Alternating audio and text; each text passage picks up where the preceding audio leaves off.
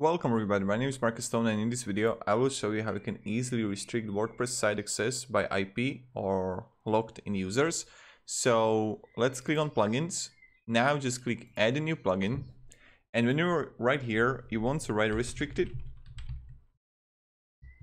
site access,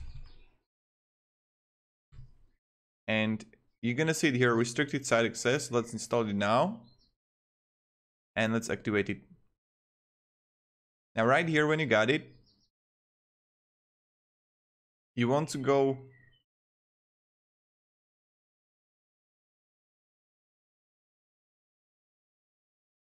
to settings and reading, and when you're gonna be right here, you're gonna see restricted site access to visitors who are logged in allowed by IP address, and how to handle restricted visitors.